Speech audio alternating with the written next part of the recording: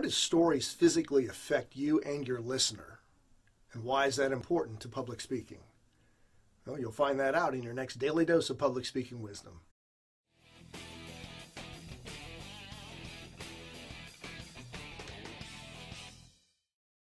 Yesterday you heard that storytelling has been a long part of human history, long before we can read or write.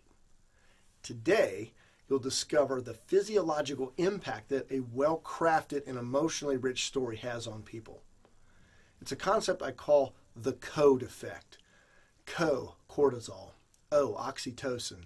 D, dopamine. E, endorphins. When you hear a story that is sensory rich and has emotional connection in it, these chemicals are literally released into your body. The intent of this video is not to make you a brain scientist. It's just to help you understand what's going on physically in your audiences and how you can create a deeper connection. Cortisol is often called the stress hormone. Well, good stories have tension. In fact, they build tension to a point where there's a climax. When you have good tension, you keep people's attention. They want to hear more, but then they also want that tension relieved. So know that cortisol is being triggered.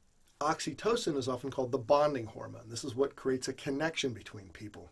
Well, good stories, it's been said, will connect individuals. When you can share a story of a relatable character in circumstances that people can understand, that can create a bond. Dopamine and endorphins can give people a high. They can feel good when they're released. You've heard of runner's high in the athletic world.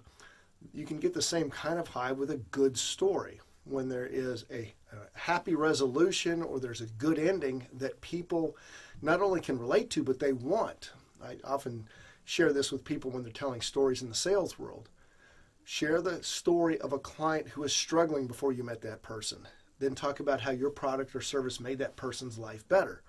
Well, that's what the audience also wants, a better life. That can trigger dopamine and endorphins in your listener.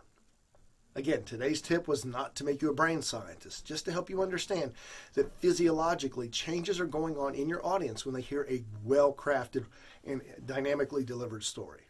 Join us tomorrow and we'll continue this deep dive into understanding why stories work. See you on our next Daily Dose of Public Speaking Wisdom.